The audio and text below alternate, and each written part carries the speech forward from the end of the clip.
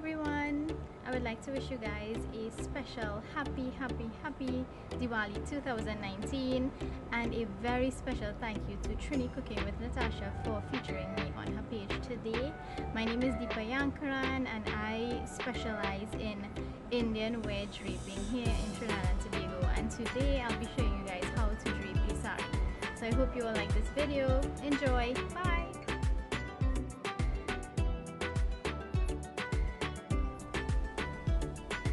Hi!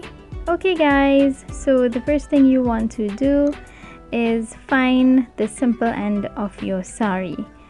The other end usually is a little bit more worked up. Sometimes they have beads or tassels.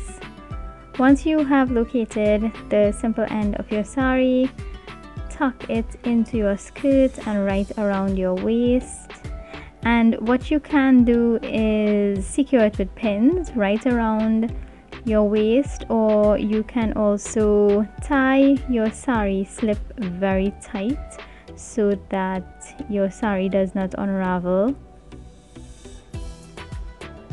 The next step, stay around maybe 3 inches away from your hips and start making your pleats.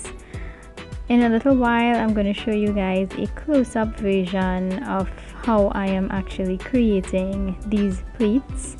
It looks a little bit difficult, but you just need to practice a little.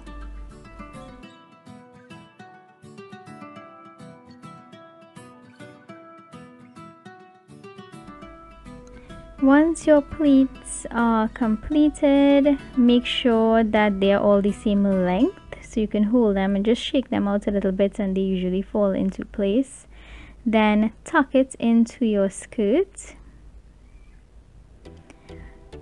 On both sides of your sari, the loose ends, what you want to do is pull the excess fabric a little over your hips and slightly down towards the middle of your sari, where you would have secured your pleats. You want to do the same thing on the other end. I'm just getting my pallu out of the way just so that I can fix the other end. The idea here is to create a V shape. This would actually give you a really nice shape.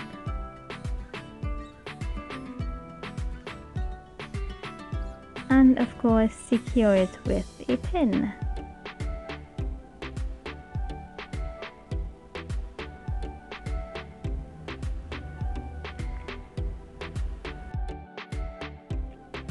This is how I made my pleats. You want to hold your fabric between your 3 fingers and thumb. And you will notice that every time I flip my fabric over my 3 fingers, I am securing both loose ends with my thumb and my little finger. So you just want to do this back and forth until you have used up all your fabric. Pleat the loose end of your sari. This is called the pallu, and pull it over your left shoulder. When it's secured, you can open your pleats out. And of course, you can secure this with a pin. This is the most common way to drape your sari. And this is the first method that I'm showing you today. And it's the most traditional way.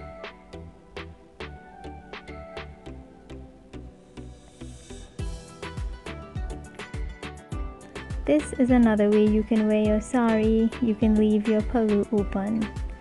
I love this version. It looks really elegant.